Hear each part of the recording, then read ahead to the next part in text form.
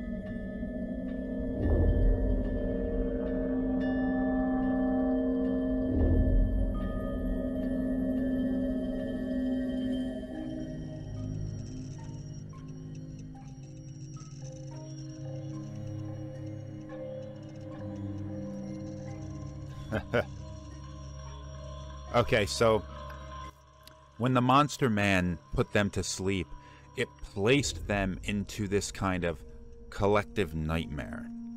All the people that were in that cabin are now in this nightmare. Now, I call it the collective nightmare, but it isn't quite like that. While everybody is kind of in the same place, everybody sees something different. Now, Kismet here is witnessing this bizarre world of torture chambers and skeletons and all that, and blood on the ground. This is actually supposed to say no hope on it, although I don't know if that comes across as being that obvious. But she sees something of this weird, unintelligible nightmare.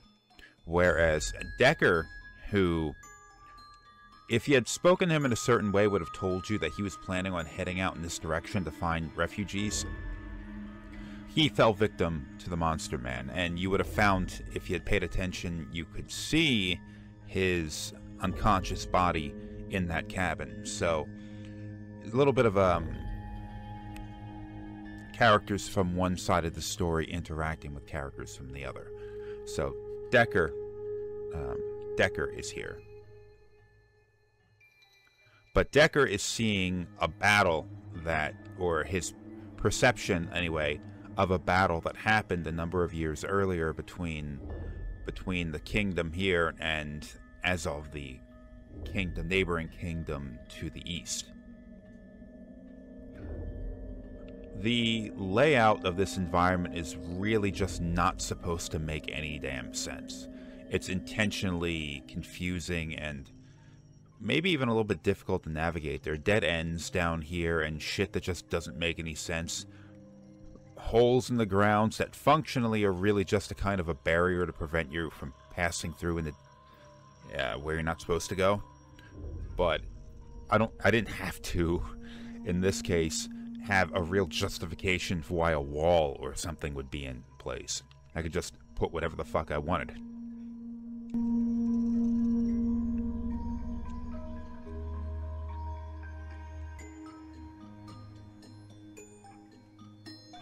Clearly, this soldier is seeing a similar nightmare that Decker is.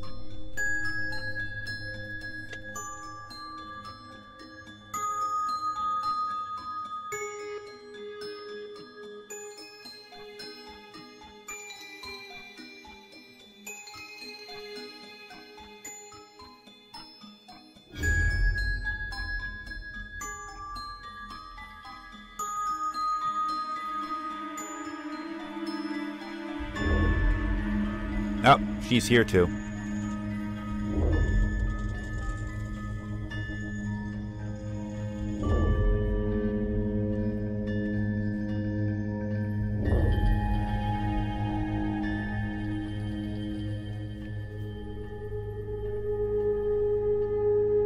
The Morty, that's the name of the creature that attacked them.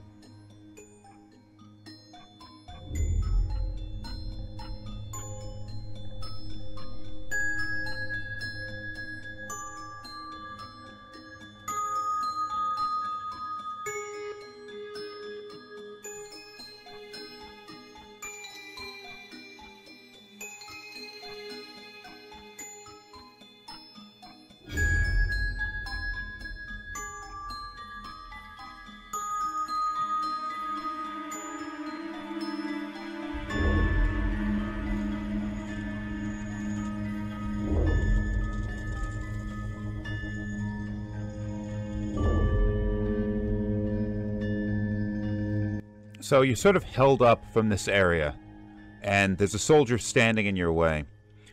He's not going to let you through. Now, you'd think Kismet would be somebody who'd be able to fight her way through this situation, but she's been kind of talked into a measure of restraint by Kira here.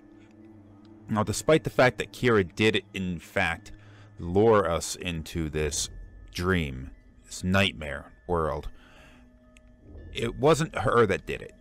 Now, the Morty was able to, while it has somebody in this dream world, take control of their body. And Kira actually suggested that there's a possibility that while she's in this world, the Morty is piloting her body, sending her out into the world in order to lure more people into the house. It'd be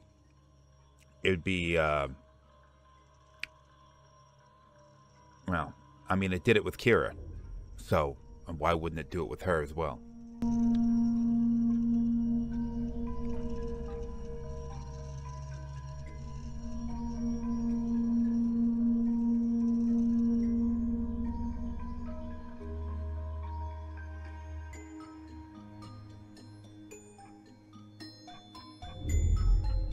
He's got a tiny sprite.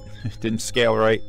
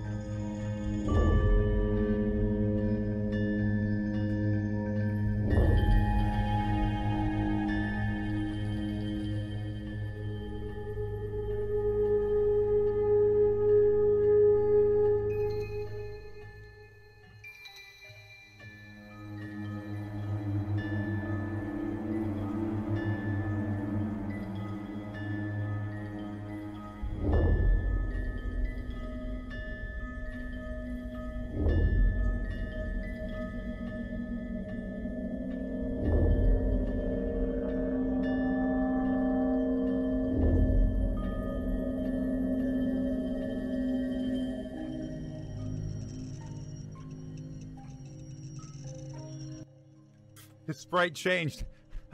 Oh my god, his sprite just changed.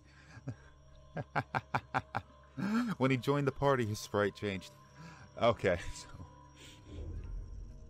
so she needed to get him. The Morty is a powerful creature, and to fight it, she was going to need all the help that she could get. Now, you can potentially kill it in the dream world, and it will die in the real world and release everybody from the nightmare. But she needed help doing it.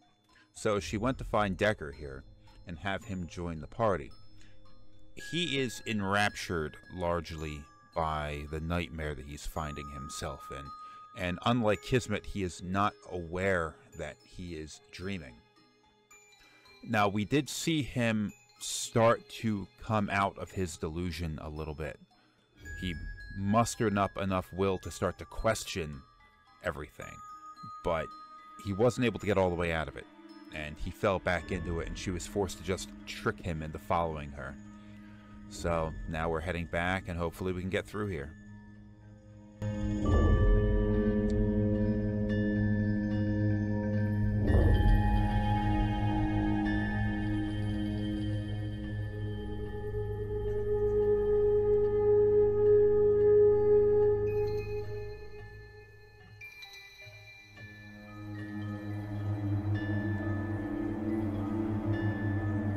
Oh, God. That's a fuck up right there. She doesn't know his name. She doesn't know his name. She shouldn't have called him by name. In fact, it's actually rather important that she doesn't know who he is here.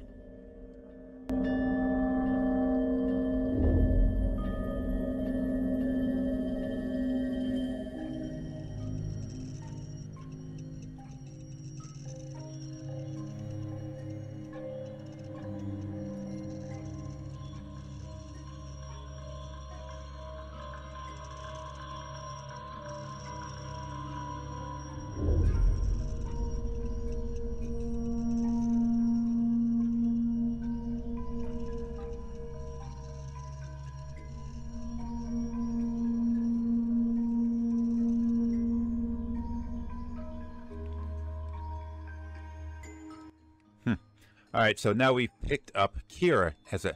Look at this fucking thing. We've picked up Kira as a new party member, and she is going to... she is supposed to fulfill the role as a kind of mage character. But that was never implemented in this alpha version of the game. So she is just going to have the same sort of physical attacks that everybody else does.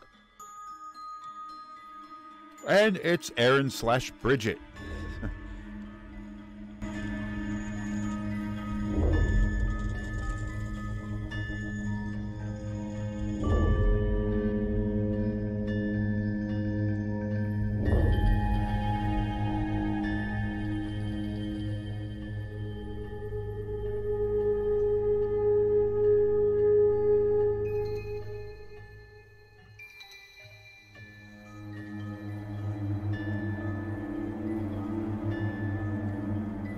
Your name is Bridget, not Aaron.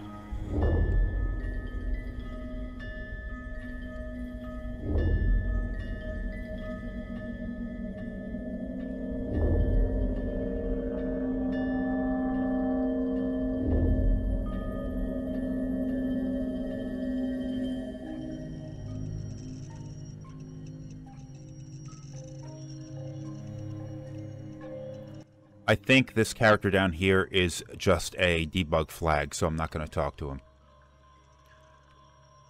So, the Morty, Bridget or Aaron or whatever, had spoken to Ansel before he left about being recruited to go on a mission to head down south to that town of Sudan in order to look for survivors. Now, the army was, the members of the military there were understaffed and were concerned largely with guarding the population that they had secured, as well as securing sources of food and resources and all that kind of stuff. So they weren't really able to go out and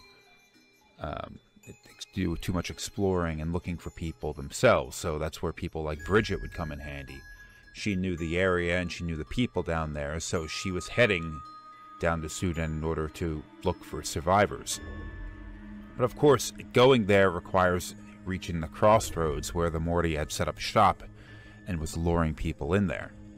Now, it's interesting to note that Bridget seems to have maybe not quite as lucid of an experience as Kismet or Kira did, but she does seem to be more aware of the situation she's in than somebody like Decker or the other soldier that we saw. It just comes down to a certain mental fortitude. Doesn't necessarily mean that a person who fell victim to it was weak, or mentally weak, but maybe it's sort of like a genetic characteristic of certain people make them more resistant to the influences that the Morty would have over them.